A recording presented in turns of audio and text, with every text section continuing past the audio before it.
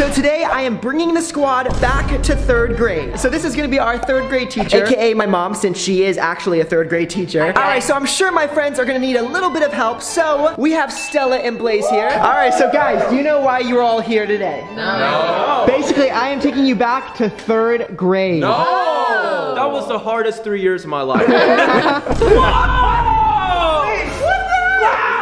Nightmare. So welcome back to 3rd grade. It looks like most of you are ready. Excuse me.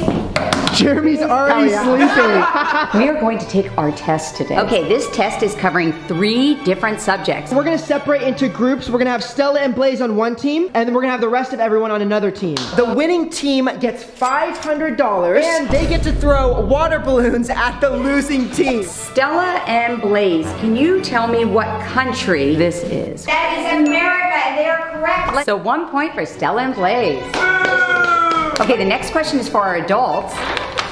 Which desert lies right here? This is rigged. How is this rigged?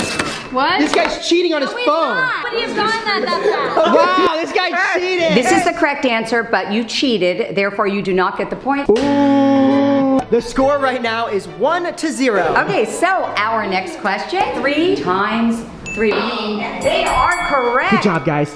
12 sine 30 equals. This is 3rd grade. Negative 11.8. Yeah. Wrong. This is rigged. How is this a 3rd grade question? Guys, this isn't rigged. Both those questions were super fair. Okay, this question's for the 3rd graders. Please spell cat.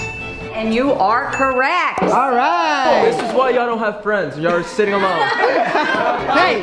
The final spelling word for our adults is hippopotamus. No.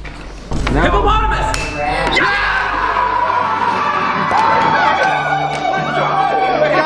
Guys, you still lost.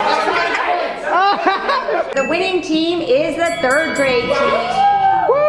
And they get $500 too. Hey. What are you gonna spend it on? The twins' haircut. Yeah, the twins' All right, so are you guys ready? Yes. 3, 2, 1.